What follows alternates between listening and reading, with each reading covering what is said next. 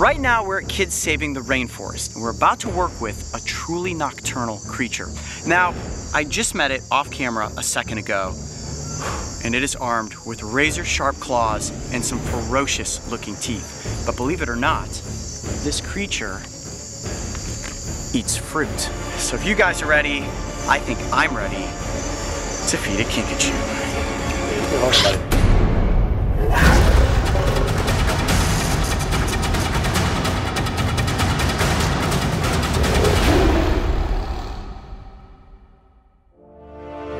While filming Breaking Trail, I have taken many intentional bites and stings. However, it's the ones that you don't plan for that can oftentimes be the scariest. Those are marshmallows. These little squirrel monkeys love marshmallows. Now the trick is going to be to get one of the squirrel monkeys off of the branch and onto my arm so that he eats the marshmallows.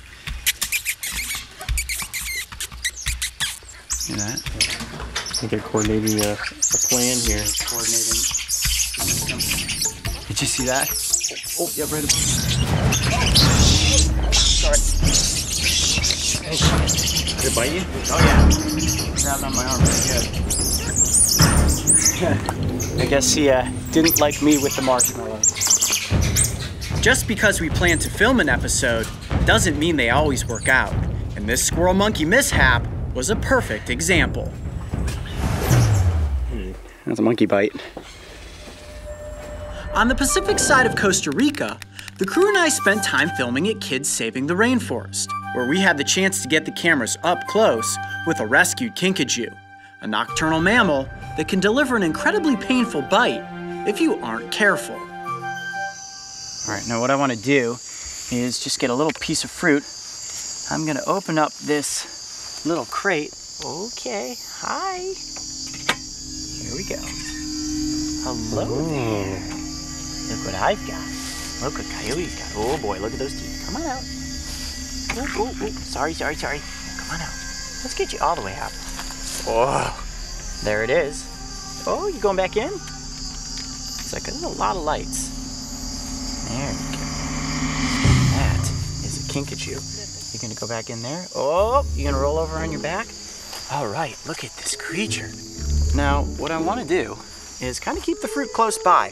And you look at this animal and you think to yourself, wow, it looks like a mix between something out of the weasel family, maybe a monkey. Look at this tail. Looks like a cat too. Or a cat. This is like the combination of so many different animals, but believe it or not, it's related to the raccoon and the Coatimundi.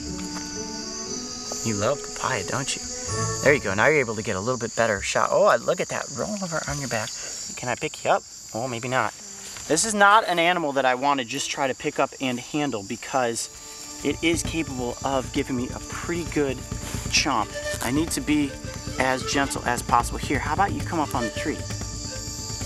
Yeah, you can hold him by the tail. Oh, no, I don't want me to do that. Okay. There you go. Oh, that's impressive. Look at those claws at work there. Here, I got the whole bucket right here. Come on this side. Hi. Let me eat right on my hand. Like Whoa, that. Did you see those teeth? Oh yeah. You can understand why I do not want this animal to chomp onto my hand. Wow, look at how it's able to just hold on to the food and it's actually balancing itself with its tail. Now that tail works like a fifth hand to be able to help it climb through the tree and obviously hold itself upside down. Look at that, it's completely supporting its weight with its tail and its hind legs. Not even holding on with the front legs at all. And look at these little hands. 5 fingers on the front toes. It feels just like the hand of a human. Shaking hands. Oh, there you go. Here, try this. Licking some fruit off there. How about that? You now, like is he thing? being gentle with you, or what do you think? So far, so good. Now, keep in mind that I just met this creature, so I need to be calm. I need to be quiet, and hopefully it wants to hang out for a few minutes. But again, I need to be very careful because if it latches onto me with those claws and those teeth, it's going to be a very bad end to this episode. Now the coat is very, very dense, and notice how short all of the fur is. And you've got these coarser guard hairs on the outside, and underneath, it's also pretty coarse. Here, Mark, look, this is a great chance for us to look at the foot. They're actually able to turn their feet 180 degrees backwards, which helps them move in reverse up a tree trunk. But let's come back down here to the head. Can you see the eyes from right there?